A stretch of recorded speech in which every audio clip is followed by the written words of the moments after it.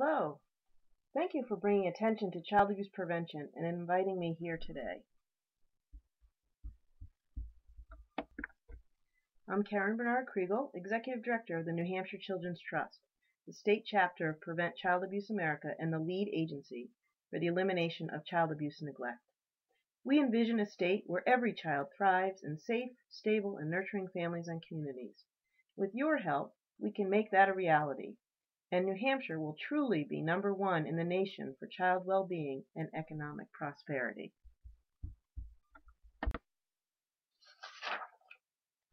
We now know that early childhood experiences are just as important as good nutrition in the formation of positive connections in the brain.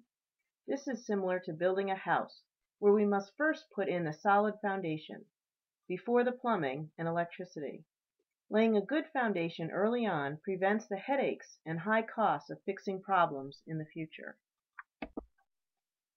In this class of 30 college students, it is likely that 6 of them have been physically abused during their childhood. 6 out of 30. That is 6 too many.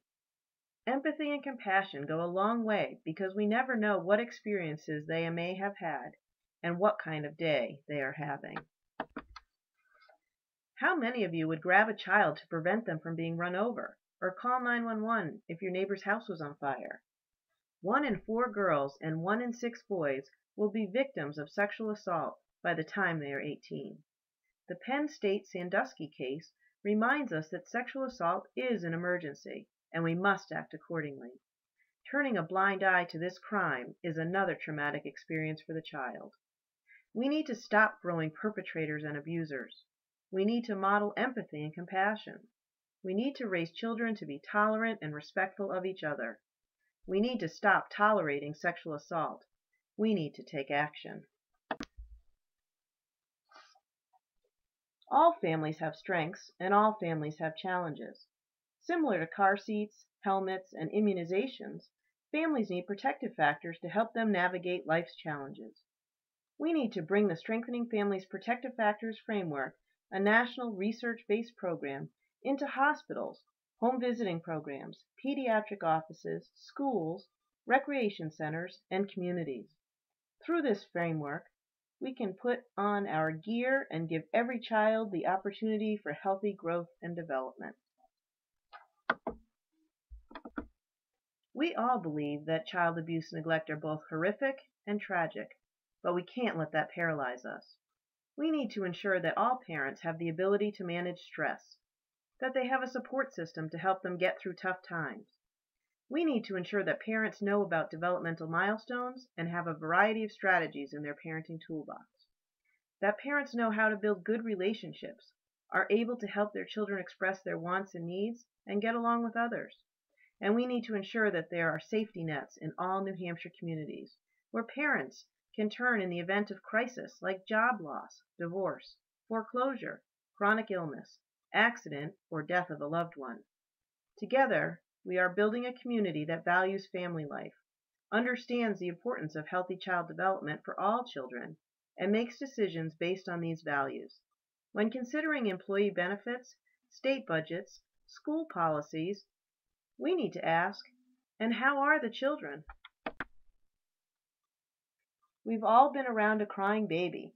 Not so bad at first, but after you've changed the diaper, fed the baby, made sure that they weren't sick, and they're still crying, it can get on your nerves. Inconsolable crying. When my boys were young, I could feel it in my shoulders and my neck. My hands would clench into fists. My blood pressure would rise, and I wanted to cover my ears and make the irritating noise stop. I found myself getting angry at the infant. Stop crying. Infant crying increases between 2 weeks and 5 months. It's a developmental milestone. Who knew? It isn't in the books, but it should be. Parents need support and strategy so that they don't do something that will change both of their lives forever. The Children's Trust is training maternity and pediatric nurses, home visitors, childcare staff, church nursery staff, and everyone who works with infants in the period of purple crying, a national evidence-based infant abuse prevention program. We also want to get the word out to people like you so that you can support relatives with newborns, infants in grocery stores, families in your neighborhood or faith community, and anywhere you encounter infants. Share a smile. Let them know you've been there, that children grow out of it, and offer some respite and support. You can help us spread the word by being an ambassador of the program and introducing parents and providers to the concept of normal infant crying and the period of purple crying. We invite you to take some of our free posters and hang them in places like your laundromat, church, child care facility, doctor's office, recreation department, library, and anywhere else you might see infants. Through the period of purple crying, we are distributing educational workbooks and DVDs to parents at the birth of their child. We're also giving a gift of a purple cap to all infants born in New Hampshire hospitals. If you are interested or may know of a group that might be interested in participating in this campaign, you can take a flyer or learn more about it on our website. Last year, individuals and groups from all over New Hampshire knitted and distributed 5,000 caps. When you return to your workplace, your community, your voting booth, don't forget to raise your voice and ask, and how are the children? We all have a role to play in the elimination of child abuse and neglect.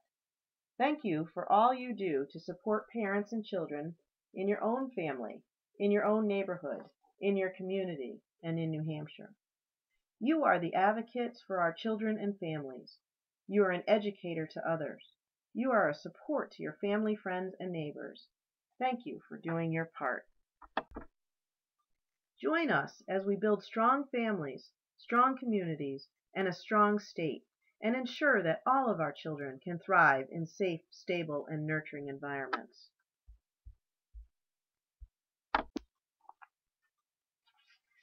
When you come across a parent of a young child, remember how important and challenging their job is, and share your experiences and successful strategies. All of our resources go toward our singular mission of eliminating child abuse and neglect. We appreciate your support. Thank you for all that you do.